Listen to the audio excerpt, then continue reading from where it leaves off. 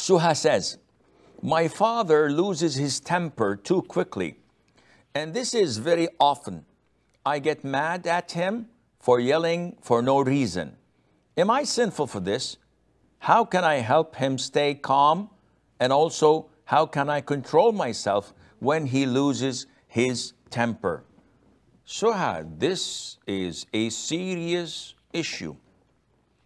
Your father is not one of your siblings. He's not one of your colleagues at work or a fellow student at school. He is your father. So many evidences from the Quran and from the Sunnah that compels you to lower your wing and to show humility to him. The Prophet said, alayhi salatu wasalam, the father is the middle gate of paradise. He says to the companion, preserve that gate or lose it. It's up to you. Meaning that you, Suha, will not be able to enter paradise except through pleasing your father, obeying him, being dutiful to him. Urwa ibn Zubair said, by Allah, he who looks his father straight in the eyes is not dutiful to him. This is an act of disobedience and disrespect. When your father is reprimanding you, yelling at you, talking to you, and you look him straight in the eyes, maybe express resentment on your face, all of this is un-Islamic. You have no justification, none whatsoever, in losing control or yelling at him or back answering him. All of this is haram.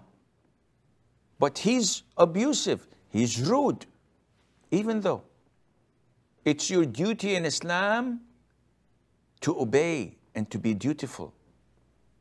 If your father is a sweetheart and he's always sweet talking you and kind to you and gives you presents, anyone by default would be kind to this guy.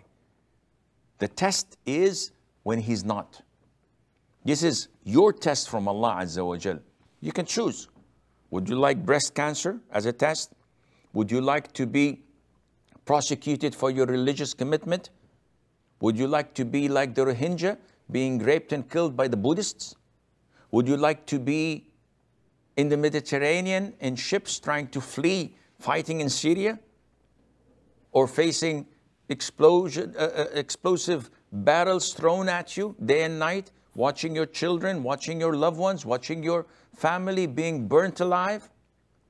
Would you like to be in a country that is struck by drought and famine, trying to look for half a glass of water to feed the children who are skin over bones, dying in front of your eyes?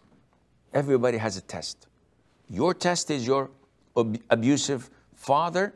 There's no justification, none whatsoever, for you to be disrespectful or to answer him back or to be rude or to look him straight in the eyes or to show any type of resentment, whether through your facial expressions, whether through your responses to him, none whatsoever.